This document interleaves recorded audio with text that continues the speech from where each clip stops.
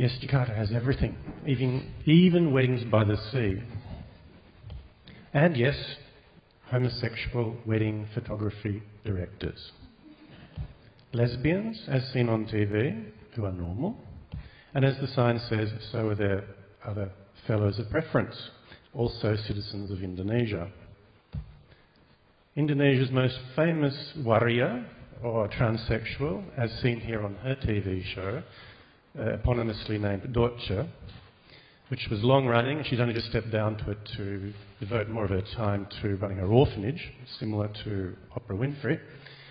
Had an adoring and devoted audience, as seen here in another grab. Indonesians also love their children, and they love taking them to shopping malls, and they also love motorised toy animals. This mall, however, does not allow motorised toy animals into it. It does allow children as long as they're well behaved. This is the neighbours. Rather like Venice, as one observer commented. The orange poles were provided by an international organisation in time of flood. The citizens can hold on to the ropes. Or, when it's not flooding, they can put their washing on it. Which is done here. On the left are the toilets. And here's some of the ladies who might have been doing some of the washing using the toilet, and some of the children swimming in the river. But there's always time for a smile. Except for these guys, caught out in a traffic outing. And this bloke, who's a bit bemused by it all, the way these humans go on. Into all this, and more, this man, seen here, replete at a feast at a street-side restaurant in Jakarta. Yes. Into all of that and more, he sent this man. And that woman followed that man for reasons of her own. Let me compare, which is where Roderick comes from. 28 million.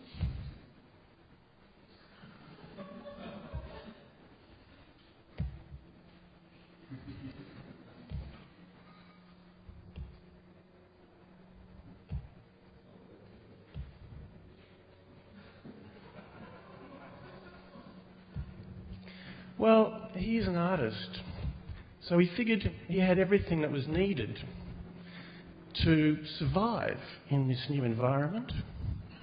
We've concluded that he was the man.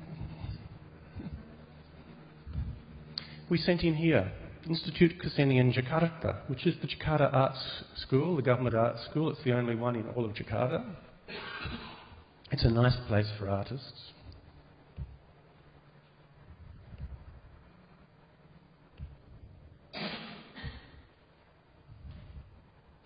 Here's something to warm your hearts. Church, mosque and art. Lovely, isn't it? Now, here's some of the practical facilities. And on the right, that smiling man with the glasses is sitting up the back there. He's the head of the Jakarta Arts Council, which is the government-funded body that organises stuff in Jakarta. Probably the only one, or one of the few, that's not private. So, Firman Iksan, please. That's him there. If you would like to have your head rearranged the way Roderick's has been, talk to him. Then I took him to where I live, my kampung, or village, which is right in the centre of Jakarta, yet nevertheless is a village. It's much quieter than the other places. Here's some of the kids in the lapangan, or field, where in the centre of the village. Yeah, a little Tania in her box, and out of it. And this is their Ngabi, her older sister, my neighbours. And this is their grandmother's food cart, which provides the major source of income for the, I think, 3 extended families that live in their house. Oh, and the North Korean embassy nearby, other neighbours. Into all of this, Roderick seemed rather pleased. Goodness knows why.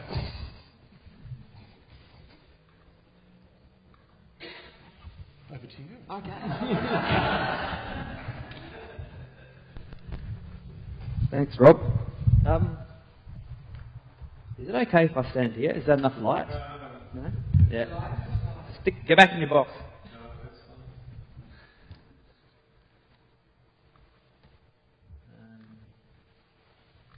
So, I think... I'm not sure. Yeah, so those who don't know, my work is down in the corner, the little cart that you can see there. I was going to begin by talking about where I come from, but I think Rob's done a pretty good job with that. Thanks, Rob. And yeah, so what I will talk about is a bit of intent behind my thoughts around the work, and yeah, just a bit of what happened, and I guess, and it's been great to have those speakers up before me that give a bit of a view of the anthropological point of view and stuff like that, which is very similar to what happened when I went over there with the video camera and stuff like that. So, where to begin?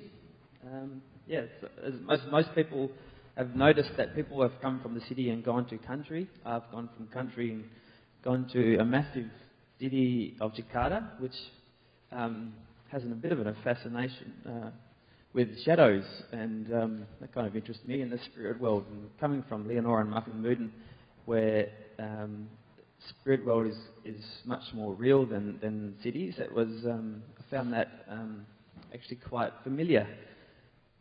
There's not many photos here, so I'll just go through them. That's another food cart. And as I was over there, we also had the opportunity to do a collaboration. This is joint work with the artist on the left is the airbrush artist. His name's MG. And this is almost a portrait of a bit like Rob, I think, because he's known in Jakarta as the White Monkey. Hanuman. So he's a good god. He helps out the king and does good, basically. Yep. Fights off bad people and stuff like that with his hordes of monkeys. So yeah, and I wanted to tell you a little story about this doll's head. We went to one of those big shopping centres, but it was much like the size of that big flash one, but instead of being very westernised, it was still had little shops inside that big shopping centre. So it was just run by just other people. So it was where the Indonesians, the middle class, lower class Indonesian would do the shopping. And we're looking for this doll because I knew I wanted to put a doll's head on this monkey because we'd seen a monkey dancing on the street with his doll's head on, and it kind of was a good representation of the Jakarta, what felt like what Jakarta was going through, this old and new coming into Western society more, and was taking on this new identity, and I was interested in identity. So I was looking for this doll's head, this little white one, and we found this on top of a cupboard in one of those stalls. We found this little doll, and my wife and I got it down, and we saw it as 70,000 rupiah, and we thought, well, gee, that's a bit expensive. So we took it to this lady, and we tried to ask her, is this the right price? And she didn't speak in English, so she went and got her, probably a niece or something, who's just quite, you could tell when she came up to her, she's very strong, very direct, and no, yep, that's the price, no less. And so okay, and are you sure? Because we could see that it had a bit of a munted face and a munted eye, but because we're holding it down, the eyes were closed. And are you sure? And she says, no, that's the price. And we're trying to butter her a bit. And there's only a certain amount of preparation to do, but it's very universal the way someone reacts when a little doll's head pokes its head up and one eye is sticking out and one eye is not. And so she lifted this doll's head up and pointed at her, and she kind of opens up with this kind of look like this, and this poor lady, and she almost fainted. So, and then that kind of, everyone was laughing, and it was worth the 70,000 anyway. We ended up paying full price. It was worth the laugh. She still wouldn't give in. Yeah. So this general theme of what's going on. I think as anthropologists, no? Something like that. Those people who go around and, ask questions and try and collect data, they have a starting point, and I guess what we're doing is finding out, or comparing it to where we've come from. So what is the same, what is different? So we're trying to work on these kind of general themes, and that's what I was interested in. And from my work at the beginning, I was always interested in these general themes, and more directly, the drives of men. Why we do things, why we, for example, farmers, there's the soil to make money, obviously, try and survive, but the time we spend with our family, and it's trying to achieve something, trying to do something, but also the failures of that, when we win, when we succeed, but also when we fail, and this, living in the both worlds with this fight on between failing and winning. So that's what I went to Jakarta for, just to investigate that a bit more.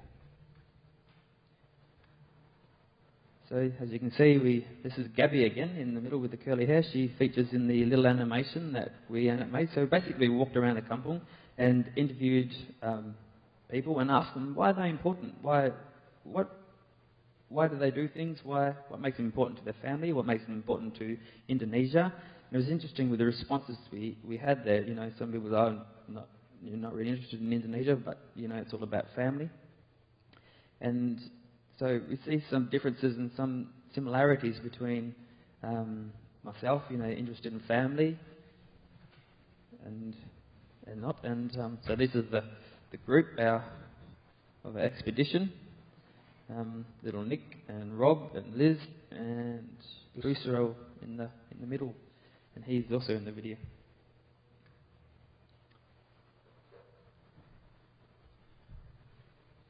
Perhaps a good place to go now is the video.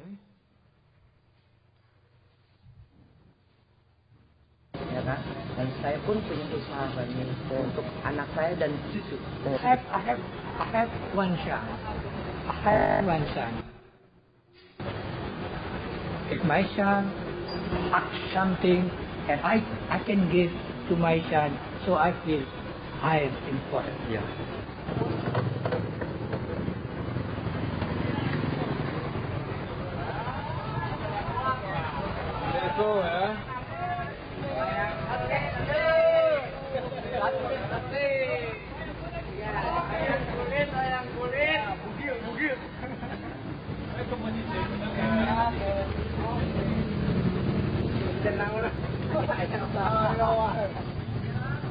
Kalau yang kulit